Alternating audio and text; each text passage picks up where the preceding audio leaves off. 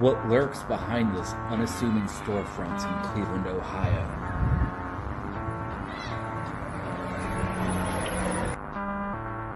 It's the Buckland Museum of Witchcraft and Magic.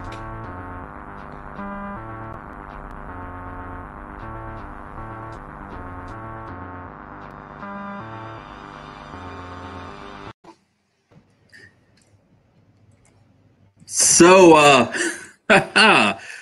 welcome back to the Buckland Museum Frankenstein Radio Control Room, broadcasting out of a secret cavern below Lake Erie, where we perform our sacred rites. My name is Stephen Intermill, and I operate the Buckland Museum of Witchcraft and Magic with my wife Jillian, and in partnership with our dear friend Tony Rotunda.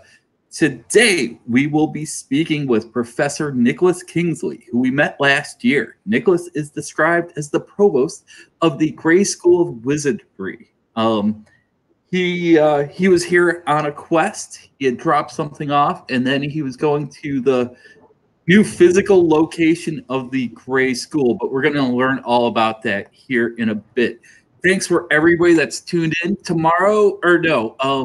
Friday, we'll be talking to Reverend Tim Shaw, and we're going to talk about his Strange Arcane collection. On Monday, I think we're going to be speaking with Clint Marsh, who is he runs the Fiddler's Green zine. And then Wednesday, it's going to be Heather Green, who wrote a great book about witchcraft in film. So that is stuff to look forward to, but we are here in the here and now. And welcome, Professor Kingsley. Well, thank you. It's a pleasure to be here. So virtually. Yeah, it's you were here in the physical location. That was great, and we hope to have you back out here some other day. But now we have to do it virtual, right? So you are the Wizard Kingsley, and one thing that people have been saying, like Steven, they'll come in here and they'll ask me, and they'll ask, Kara, kind of our resident house witch. You met her, and they'll say things like, "What is a wizard?" And I'll be like, "Well, but I think you might have a better description." I might. Yours works well, and I think that it covers a lot of bases.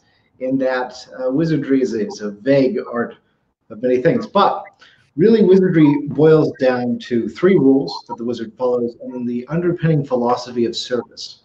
And so this is a philosophical pursuit that one sort of engages in and partakes of. And it doesn't tie into the place that religion might serve in someone's life. So we see people of all different walks of life, of creeds, of different religions, also be wizards and apply the philosophical sort of pursuits of wizardry to their daily lives. And so in this way, it's really, really quite magical. Boiling it right down to it, wizards are servants of the communities that they're a part of.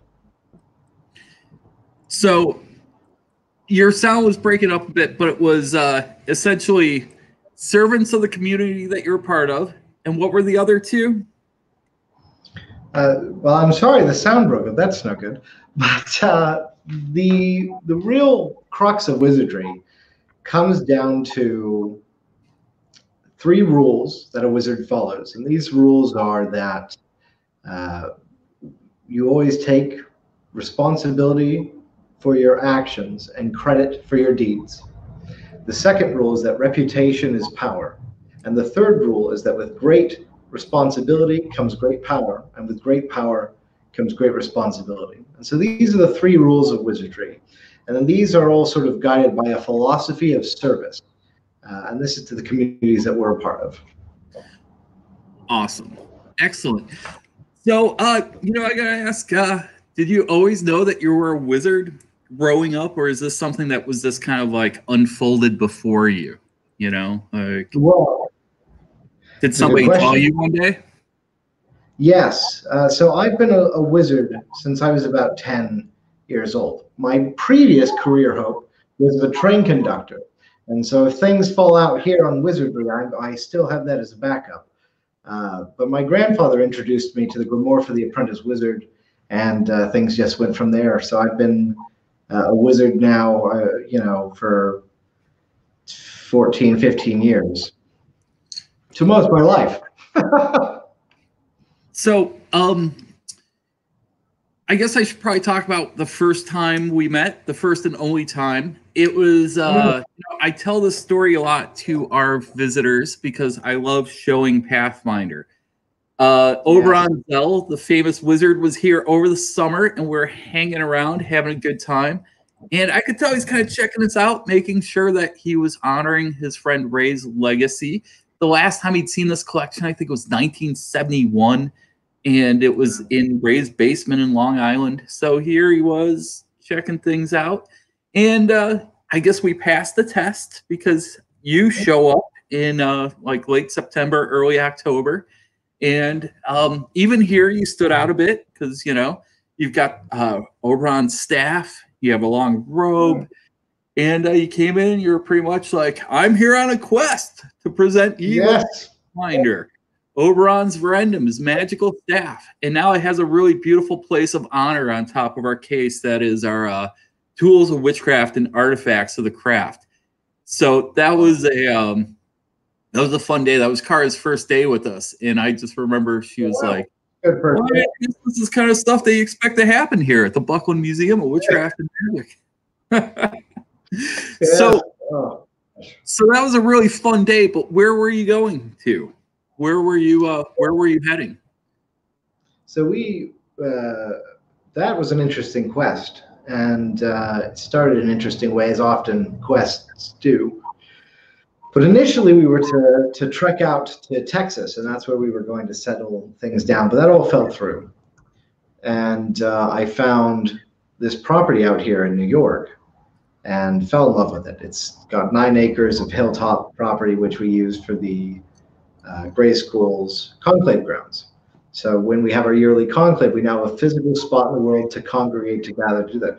This year, we may see what happens. I mean, that's up in the air right now. But in the future, certainly. And so we were heading your way with the staff of Zell, of course. And we took that and dropped it off. I met my dear friend, Frederick Servio, who's a member of the Grey School's Administrative Council. We had some very interesting, I think it's some sort of South African food, perhaps, across the street from the... They are no longer with us. It is now a bar, Shenanigans with a Z. And it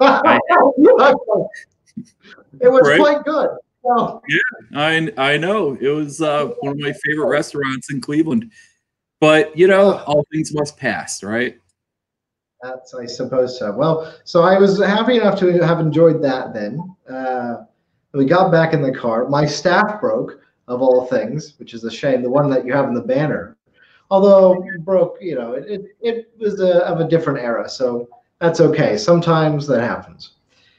Yeah, I noticed the video where you were making a new one. So yes, well, that's a process. That'll take time. I'm not too happy with the one I have at present. It's a thing that takes, sorting out until you find the right one. But we arrived here in Whitehall, New York, and set up sort of our new home base, and are preparing the conclave grounds. I go up there just about 3 or 4 times a week to build and get things ready. So hopefully, if things blow over, they may. It's always good to hope by summer. Then we will have our conclave this year. But if not, the next year will certainly be one to not miss. So, we kind of dodged around the subject a bit. But you're there for something called the Grey School. And can you kind of tell us a bit about what that is?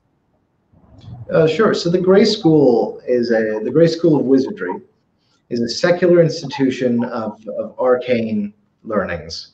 This is from stuff into the beast mastery realm, into the dark arts, into lifeways, which is sort of beast mastery for people. It covers these occult and esoteric knowledges that are often left out by mundane school. This is, of course, the occult and magic and spell work and what magic is and how it works and where it functions and the rules of these sorts of things. As much as it is ancient history and the lore of lost peoples and different languages, right into Lifeways, which is deep and interesting, philosophical things about the way in which we interact and build. One of the wizard's great powers is their ability to craft and shape community. And this is really a skill honed in the Lifeways department. So Grey School really seeks to train wizards, and that when you join the Grey School, you adopt the title of apprentice, that you are apprenticing into the craft and trade of wizardry in the same way one might do that in days of yore as an apprentice craftsman or apprentice forge, or something like this, apprentice blacksmiths.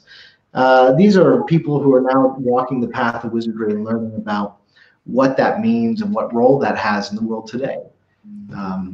Oftentimes, I think we're presented in today's sort of monoculture of heroism and the dark side of the force, so to speak. And we've gone away from that in some respects, but the light side of the force, if I can stretch the metaphor here, is vast and full of shades. And so we want to say that the good guy doesn't just have to look like the traditional hero. There's a lot of different roles that we can all fill in life. And one of them is wizardry. And for those who feel that calling, our doors are open. Very cool. So how long have you been involved? I've been involved for about 2 3/4 years, almost 3 years. Oh, wow. As a faculty member. And then I enrolled, briefly enrolled, in 2012 or 13, maybe even 14, and sort of flirted with the online classes for a bit. A lot of the wizardry that I went through in life was taking the grimoire for the apprentice wizard and living and being out there in the world and doing stuff with that, and going to places and leading groups and those sorts of things. So I took my apprenticeship into the world with that book as sort of my lessons. So in that sense, I suppose since I was 10, so quite a while. Yeah, so you mentioned the grimoire for the apprentice wizard, and yes. Written by this gentleman right here. Yes. Who we brought up earlier, Oberon Zell. And you were, you know what? I have another fun picture of Oberon with our partner in the museum, Tony, here. Oh, wonderful. Yeah. Two great people right there. Yeah. They so you were Oberon's apprentice? I am actively his apprentice, yes. So you are still Oberon's apprentice. So that's yes. Once an apprentice, always an apprentice. Well, so my apprenticeship with Oberon is that it's a learning thing for me. I've learned wizardry from the book. I went through life. I did that, but I have a different sort of aspirational goal, right? I think we all should have aspirations and things we want to achieve in life. And so I wanted to really study wizardry at the deepest, most intricate level. And, I reached out to Oberon after already having been faculty at the Grey School. I've been working there for a little while. And, I said, I'd really like to apprentice under you here so that I can learn really what it means to be a wizard in the full sense of this, and that I can embody these sorts of things to help our school better, so I can further kind of direct and channel energy and these sorts of things. And so, an apprenticeship with Oberon Zell, I'll tell you, it's a transformative experience. That's what it is. It's a transformative experience. And some people, I think, when they look at apprenticeship, you kind of have two different sorts of people who look at it as, I will be provided lessons and you'll teach me, or lessons will arrive through my being with you and you will learn from those. And that second one is really true apprenticeship. You engage and you live around that kind of sense, and you embody those different things that come up and you deal with them. And by dealing with them, you learn lessons and you evolve. The apprenticeship is an opportunity to greater knowledge, but to take that knowledge, you still have to employ your own agency and do. The first example is just teaching. That's just regular old classes and teaching as it is. So, an apprenticeship is a personal engagement where you really try to extract and distill the essence of your mentor into, this will be the new chord added to the song that I sing. This is the new piece that I'm going to lay into my own track. I think where some people certainly go awry with apprenticeship is that they seek to emulate to such a degree that they become clones. And one of the great pitfalls of anyone seeking to make a name for themselves in the world, in any sense, is mimicking someone else, is trying to copy what someone else does, instead of learn from it and adapt that and then kind of give your own flavor of it back. No one wants a copy of the original. We had the original, No one's going, oh, well, that Nicholas Kingsley, I sure hope he's exactly like Oberon. No one wants that. We have Oberon, and you should enjoy and appreciate and really revel in the wizardry that he brings. And so as I apprenticed with him, I learned a lot about what it means to be a wizard and how to kind of engage with things. But it's my great honor to be his apprentice, to bear that title. It comes with responsibilities, of course. But it's happily one I bear. I have a certificate somewhere around here, but I think it's upstairs in my office. So there you go. That sounds amazing. So I saw, I believe it was on your Instagram the other day, where you're like, hey, it's time for us to get an apprentice here at the Gray School. So this would be your apprentice here? Yeah, so so an apprentice with me too, and that's, the house is my house. I'll just say that. I don't want anyone to think the house is the school, but the grounds behind the house are used for the school. Okay. Yeah. But an apprentice here, yeah, I am looking for a new one. There's a lot of work that I do, and just because I'm learning myself, which I think we should always learn when we seek. It's sort of these things that I think it's. In my class, Wizardry 100, in the Gray School of Wizardry. So, if you're looking at this, if you're watching this, and you're thinking about wizardry and this kind of stuff, it's $20 to enroll for a month. So, try it out and see what you think about it. $20? Yeah, $20. That sounds like a no-brainer. So yeah, well, So people can enroll at the what is it? The Gray School of Wizardry.com. They can go to www.grayschool.com, yeah, and that'll take them to the right place. It redirects somewhere right now because we're building new website bits, but it will take them to the right place, and all that is functional. And then there's a button that says enroll now. But with Wizardry, with the Wizardry 100, that's a really important class, and people have asked me, what do you get out of being an apprentice with you, specifically the Wizard Kingsley, versus going through the Gray School? And the honest answer is I have more time to dedicate to someone who is in my life around me, all the time. That could be we're going up for a hike through the grounds, and I'm going to give a little talk or a lecture, or we may play a game of chess and talk about things, or you'll be sent out on a quest to go get flour and eggs from the store. There's all sorts of perks to that.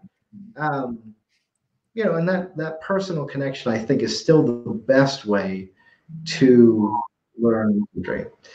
That being said, I really think that it is a very close second being able to take our classes and engage, especially with our virtual campus, which is very popular right now, considering the world is closed.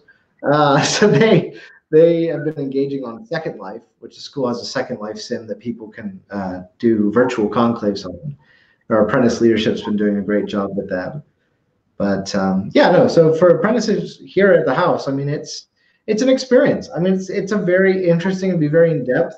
I say in the advert that not everyone's going to enjoy every second of it, because wizardry is hard, and life is hard, and sometimes the lessons that come are hard. But I do think that it will be pleasant on the whole. It'll be transformative in a positive way, and you'll definitely learn how to play chess by the end of it. So that's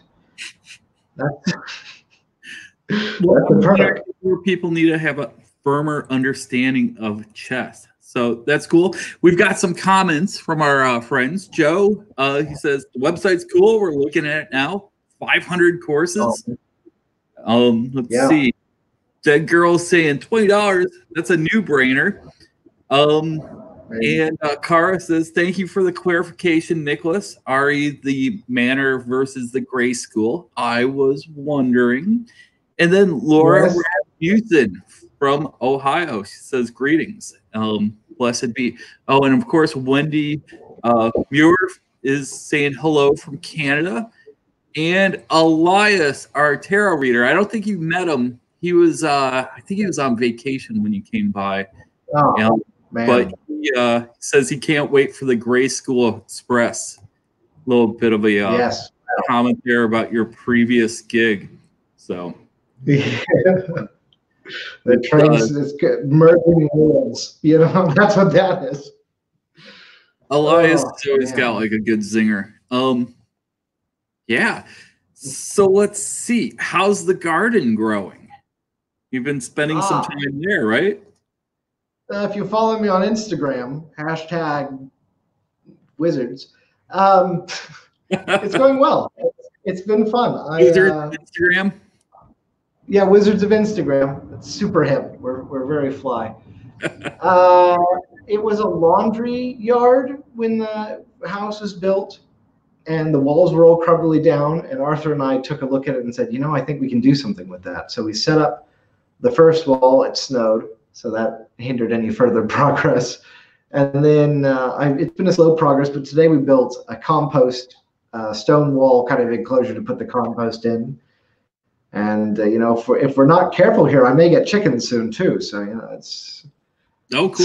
Life on the frontier. So it's good stuff. Yeah, but I've been enjoying it. I think it's lovely to be able to be outside right now. You know, I try to do live streams of it. I've got friends in New York City and stuff who just are trapped in their house. They can't go out and do anything. You know, so I was like, oh, well, come outside with me virtually. Yeah, I have a lot of friends in New York, and New York City, and you know, like just best positive vibes I can send to them because it's really, I mean, they don't have cars. What are you gonna do? Get in a subway right now? Oh, I know. But I wouldn't. But you know, that's the crazy thing about it. I just it's something else, you know. And this is one of those moments that it allows for truly extraordinary people to be extraordinary. I think that, you know, many people have taken this catastrophe in different ways, and they've, you know, made different points about it. It's good for the earth. It's this and that, you know. I take a very human-centric view as a wizard, communities and whatnot. And I think that it provides, this is the Herculean task. This is the quest before us that many people now have. You know, we all, I think, let me clarify. I think that some people are born heroes, but they get kind of put into place in life that they maybe do, you know, they're a sandwich artist at Subway, or they work a job 9 to 5, and they don't really feel like they're fulfilling that whole sense of their heroism, you know, embracing their fate, or taking hold of their destiny, perhaps even more apt. And this, any moment of crisis really allows these people to take that step forward and embody these great aspects that they have inside. And we've seen so much of that. You know, so many people who you just, and this isn't to be cruel or mean or disrespectful, but, you know, in the general scope of things, one does not look at the Walmart greeter as heroic. That's not how you think of it. Not ungood or not unappreciated, certainly, but it's not something one considers heroic. And in times where there is a definite danger, where there is harm to being out, to persist through that for not only pay and goodwill towards oneself, but for the betterment of others, and with that as a genuine inspiration, I think that's heroic. I think that's beautiful. I think that there's something genuinely magical about people right now who are standing and going, you know, I'm going to be out here on the line for you, and I'm going to do my bit. You know, whether that's grocery stores or doctors or whatever they may be. I just think it's, you know, it's high quality. That's good citizenship. That's good stuff. It's a piece of something more.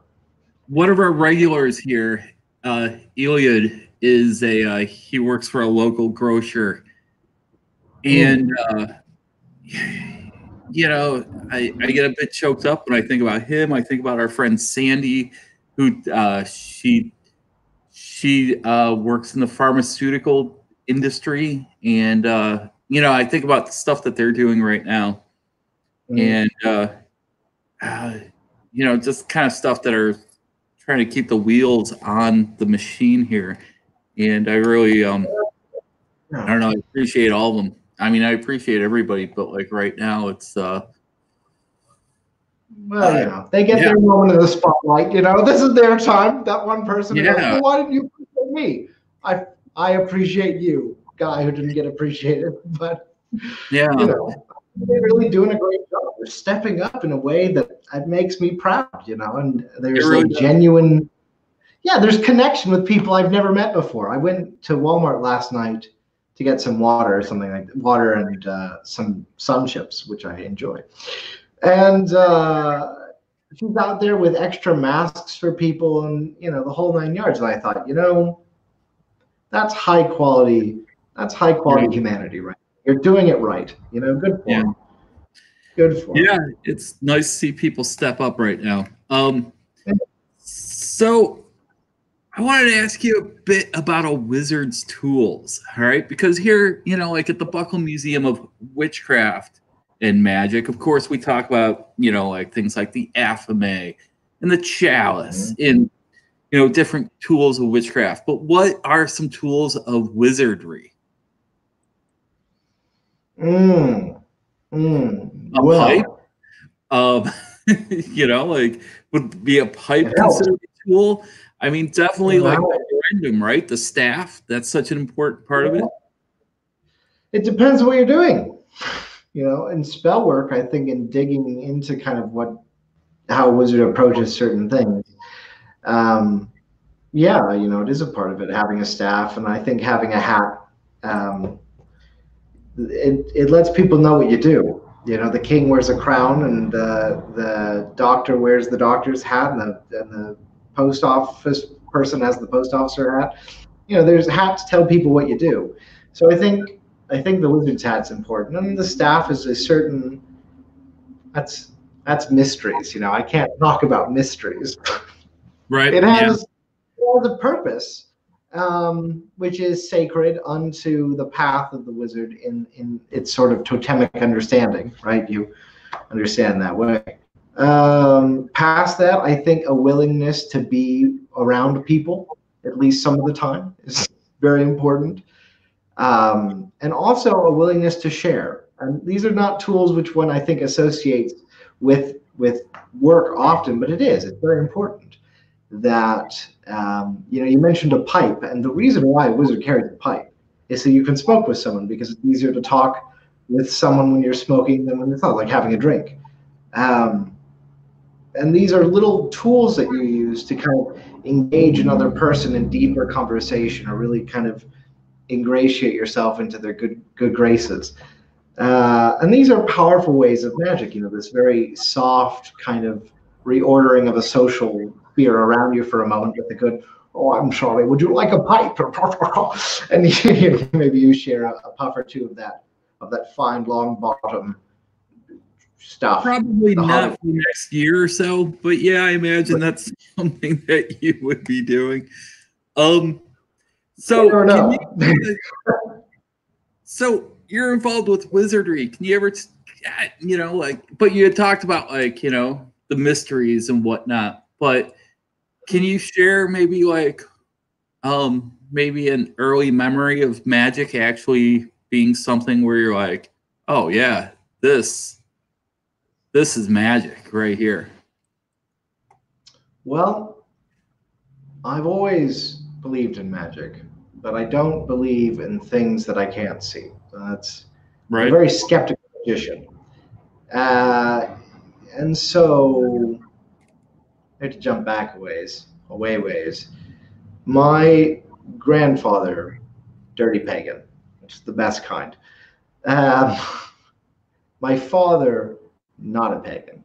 So there's a bit of a generational gap in understanding. But early camping trips with Grandpa up on the mountain, understanding that the trees are alive and the ground is alive and the plants are alive, and this sort of thing is an energy in a way that you don't understand energy. And I was like, that doesn't make sense. Think of it like a circuit. It's connected without being as connected, physically. I thought, all right, well, crazy old man in the woods. That's good. So I tucked that away. And as I got older, we explored kind of more about these things that were more for the apprentice wizard, that sort of stuff. An understanding of magic became more apparent and developed into an understanding of the world. And I think people take magic and they separate it from the world. They say, well, this is this and this is this. Magic can break the laws of physics and undo this or that. And that's not been my experience. I do teach classes on the foundation. No, but it's not been my experience. I find that the laws of magic, the rules, if you wish, which are not rules in so much a moral or ethical sense, but in the same way that the rules of gravity are rules, they function, and that these magical rules don't supersede or break physical rules, but they do add on to them. And so, I've worked a lot in probability enhancement and shifting things towards manifestation. And,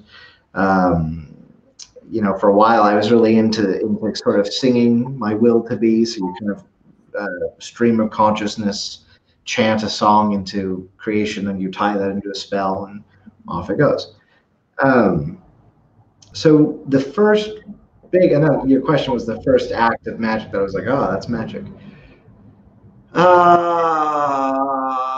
My first voiceover job. Voiceover job? Yeah, I used to be a voice actor in another life. Really?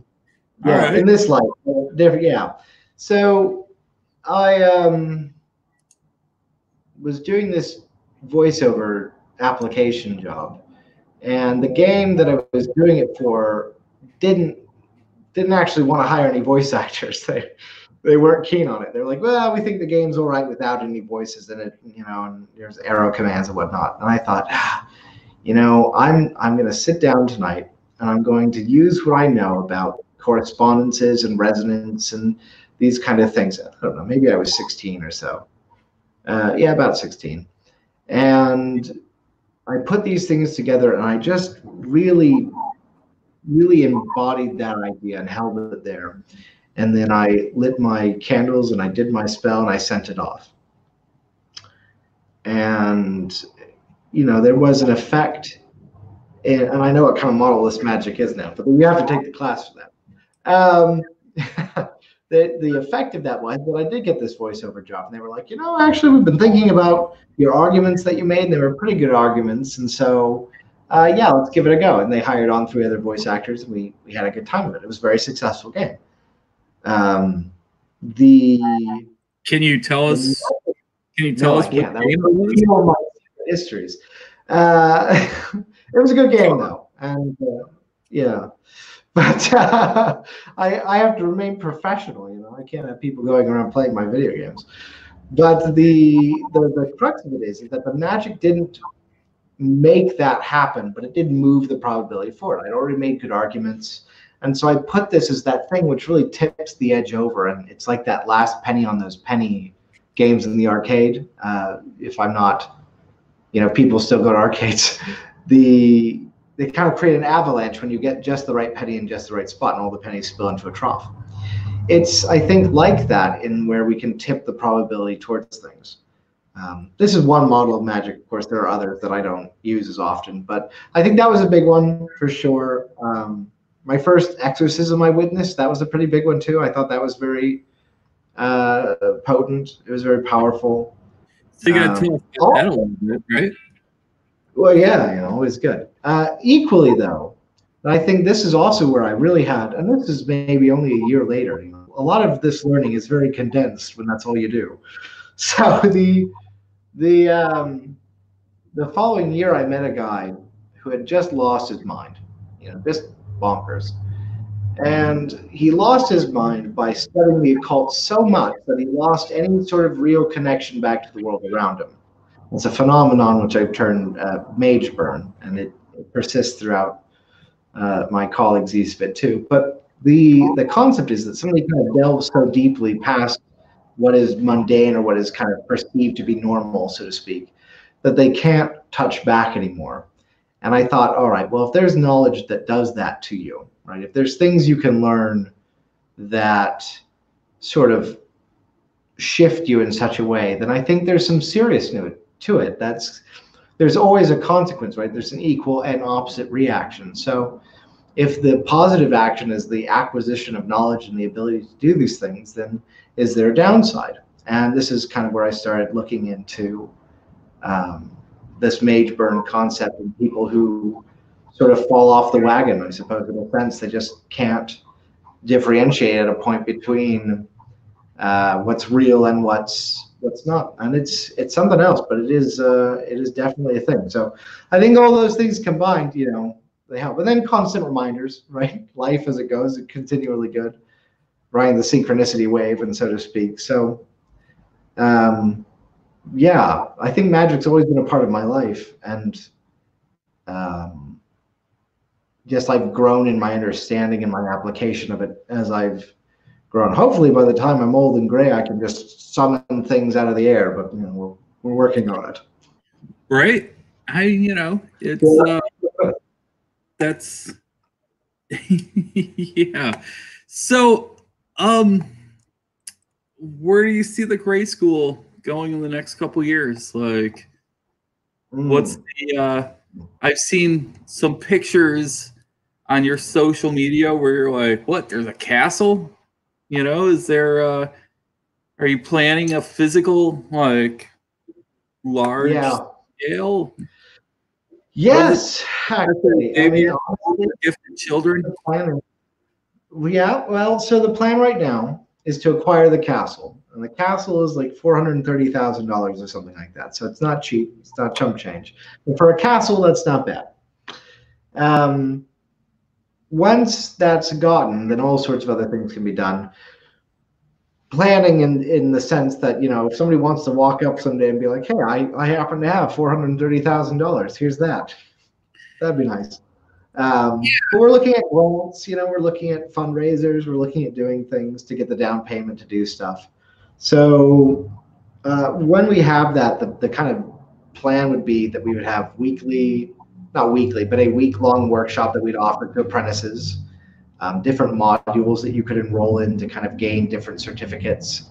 So we have a partnership with the Grey Wardens, which is a group off the Grey Council, which is a group of mages and sages. I think it's about 56 elders of different pagan communities and things like this. And so we have a partnership with the Grey Wardens that we might be able to kind of work out a module where you go for a week, you stay at the castle, you learn about defense against dark arts magic, you engage in ceremonial magic, you sort of understand these things. And this is, maybe worth a level of study at Grey School so that you really get ahead in your studies and a leg forward in application to join the Wardens after you graduate. So that's a thing.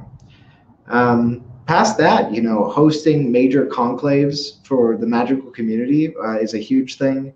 I'm an academic, so I love to discuss this sort of stuff, philosopher by trade.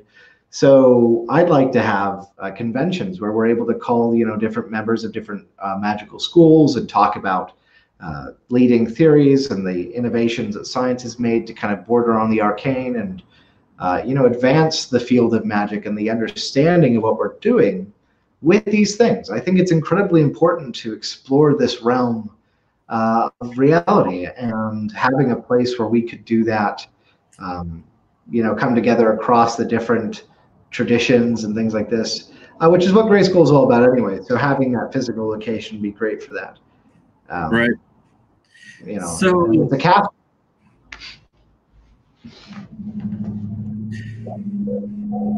So Nicholas, or Professor Kingsley, do you have any advice for anyone, I don't know, maybe struggling a bit right now during the lockdown? Any kind of wizardly advice? Because I kind of feel like, I think I could use some. Well, one of the things, a few points. You're not alone right now in the lockdown. You're watching us here on this show. And though we're not in person with you, we are here. We're still connected by this great internet that wraps around the world and keeps us knowing each other. Yeah, I think that's important. It is. It is. And there's also that I think right now is a great opportunity to get to know ourselves a little bit as well. There's a lot of thinking that a lot of people are doing right now. They're examining their lives. They're kind of contemplating where they are and what's led them to where they are. And I think that's positive. A word of warning, though, is that you don't, dwell on the negatives right now, and you really celebrate the things that make you unique and a powerful piece of the world. It's a network that we build together, a community, and that means all the members are important. So, reach out to people, call people, write letters, write a journal. That's a good one. And, maybe start a garden. And if you don't have a yard, that you've got a sink, fill that up with dirt. No one will mind. You go for it. Yeah, I think those are some good points that you have there. Well, thank you so much for coming and hanging out with us here in the Buckland Museum in exile. Like I said, I was broadcasting out of a cavern deep below Lake Erie, but been spending a lot of time making improvements for the museum, trying to create a better experience for our guests. And I'd love to share it, but I'm also not like, hey, let's open tomorrow. It's time. Yeah. Exercise, I guess. But thank you so much for coming in. I wanted to talk to you again because I was like, who is this mysterious wizard that came in here? And so it's been kind of fun to catch up and find out exactly where you're going and what you've been up to. I'm going to say goodbye to our guests, but if you want to hold on just a second, and so I can give you a proper goodbye. Let's see here, back here. All right, thanks for everybody tuning in. Let's see, like I said, we have Tim Shaw, the Reverend. He's going to be here on Friday. Then we're going to have the publisher of Fiddler's Green here on Monday, and then Heather Green on Wednesday. Last couple days have been kind of intense around here. And Alex LaFontaine, wait, he is a real wizard? Yes, he's a real wizard. And you could be too if you visit the Gray School of Wizardry. Anyway, things have been kind of intense around here, but really looking forward to, I don't know, seeing what tomorrow brings. So thank you so much for tuning in. If you want to get a hold of Nicholas, you can find him, or Professor Kingsley, as I should say. If you want to see what we're up to, visit our Facebook, our Instagram, or visit bucklandmuseum.org. Thank you. Bye-bye. I love you.